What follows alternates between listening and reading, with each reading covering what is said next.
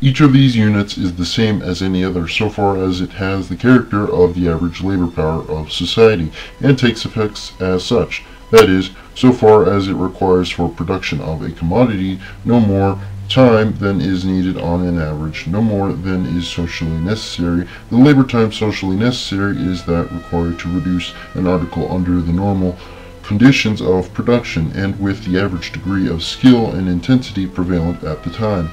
We see then that which determines the magnitude of the value of any article is the amount of labor socially necessary or the labor time socially necessary for its production.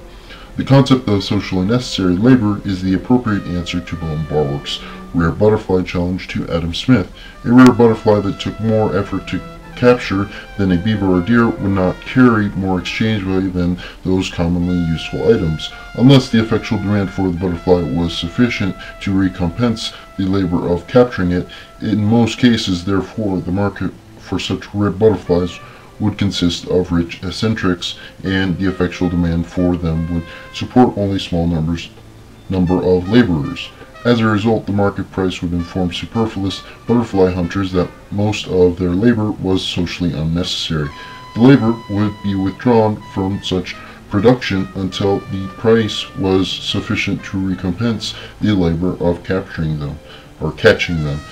The classical political economists and the Marxists,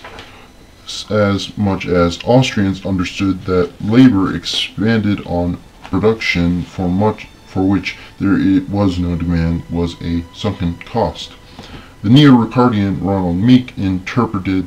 the term value as Marx used it, to mean something like equilibrium price. In neoclassical economics, it is important to note at the outset that Marx's theory of value, like those of Smith and Ricardo, did not pretend to explain any prices other than those at which supply and demand equilibrate each other and therefore cease to act. The price in which Marx was primarily interested were those which manifested themselves at the point where supply and demand balanced or equilibrated one another. The very fact that the forces of supply and demand did actually balance at this point was taken by Marx as an indication that the level of equilibrium price could not be adequately explained merely in terms of the interaction of these forces.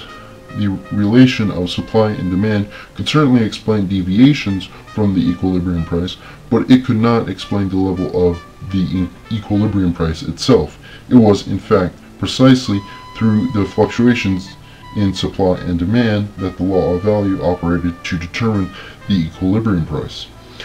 Prices then might diverge from values in cause where supply and demand did not balance.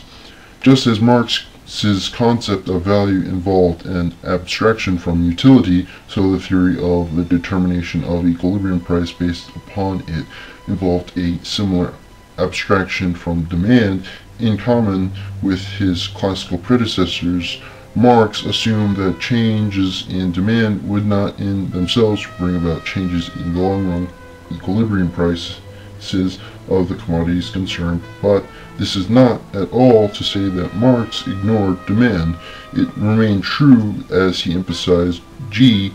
or A, that a commodity had to be in demand before it could possess exchange value, B, that changes in demand might cause the actual market price of a commodity to deviate from its equilibrium price, C, that prices under conditions of monopoly was determined only by the eagerness of the purchasers to buy and by the solvency, and D, that demand was the main force determining the proportion of social labor allocated to any given productive sector at any given time. Of course, as Marshall later pointed out, this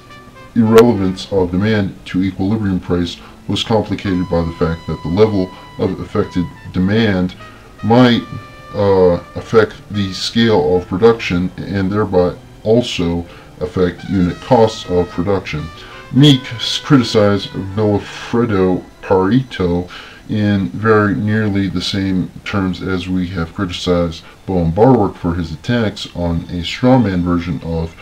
Marx's labor theory of value. All too often, the imaginary Marxists with whom Pareto argues are made to put forward interpretations of the labor theory which are suspiciously simple-minded. For example, it is easy enough to show that the labor theory does not apply to rare pictures, etc., since, as Pareto well knew, it was never intended to apply to anything other than freely reproducible goods, nor is it sufficient when the Marxists characterize as exceptional the case of the picture whose price increases when it's painted becomes famous without anything having happened to the quantity of labor embodied in it, to reply that it is by no means exceptional because the prices of all commodities may vary without anything happening to the quantity of labor embodied in them, e.g., on account of a change in the tastes and incomes of their consumers. The proper reply to such criticism, Meek argued, was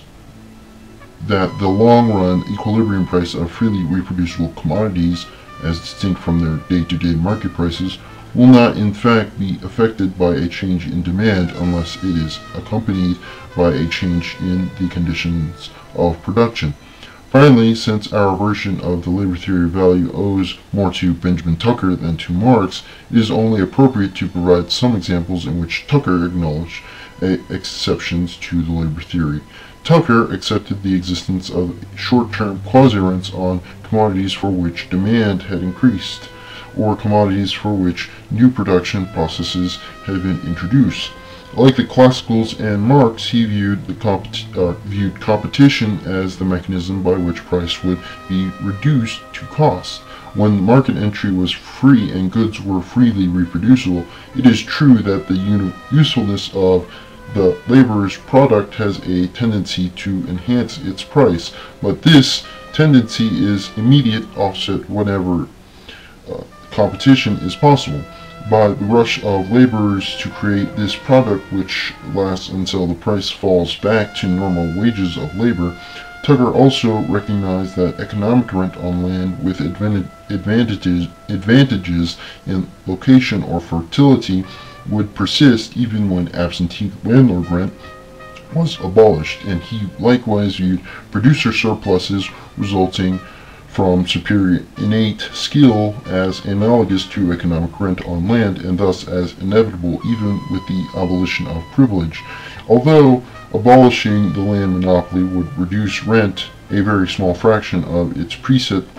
proportions, some would still remain. The remaining fraction, nevertheless, would be the cause of no more inequality than arises from unearned increment derived by almost every industry from the aggregation of people, or from the unearned increment of superior natural ability, which even under the operation of the cost principle will probably always enable some individuals to get higher wages than the average rate. In response to the question of how one could justify the receipt of the equivalent of 500 days labor by the possessor of an especially fertile piece of land for only 300 days of his own, Tucker responded that such justification would be precisely as difficult as it would be to show that the man of superior skill, native not acquired, who produces in the ratio of 500 to another 300 is equitably entitled to this surplus exchange value. Tucker was willing to accept such permanent scarcity rents as necessary evils. He distinguished between competitive disabilities which resulted from human meddlesomeness and those which did not. Unlike usury and landlord rent, which resulted from the coercively maintained legal privileges of owners of capital and land, the remaining forms of producer surplus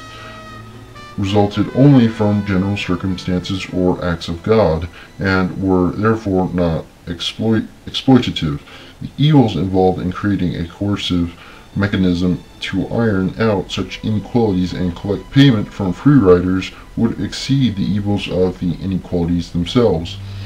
To directly enforce equality of material well-being is meddlesome, invasive, and offensive, but to directly enforce equality of liberty is simply protective and defensive.